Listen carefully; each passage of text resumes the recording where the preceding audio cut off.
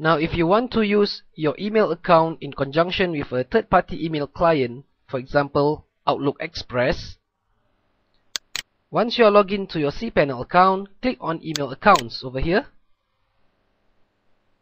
Scroll down, and assuming you have created your account, for example, let's say we want to create this account, click on configure mail client over here.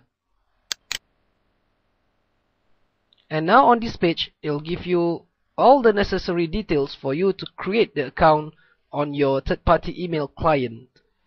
Now, for example, let's create an account in Outlook Express.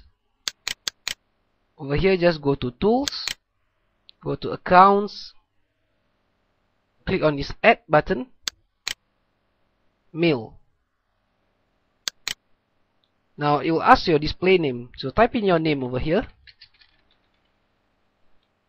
Click on Next button, then type in the email address. The email address must be the same as the one that you want to create the account, which is webmaster@amisalim.com for this case.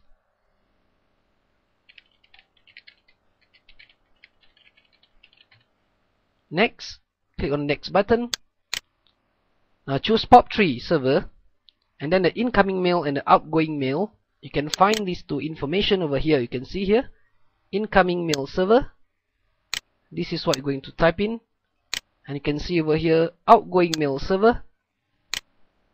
This is what you're going to type in. So you can see both is the same, mail.amirsalim.com. So just copy, right click, copy. You can just paste over here. Go next. And the account name. This is the username that you need to put in. The username is over here. You can see the mail server username. So this is it. Webmaster plus amisalim.com, or plus your domain name. So I just copy and type in the account name over here, paste, password and the password which you have created just now. So optionally, if you want to remember, we want a computer to remember the password automatically, just let the box to be checked.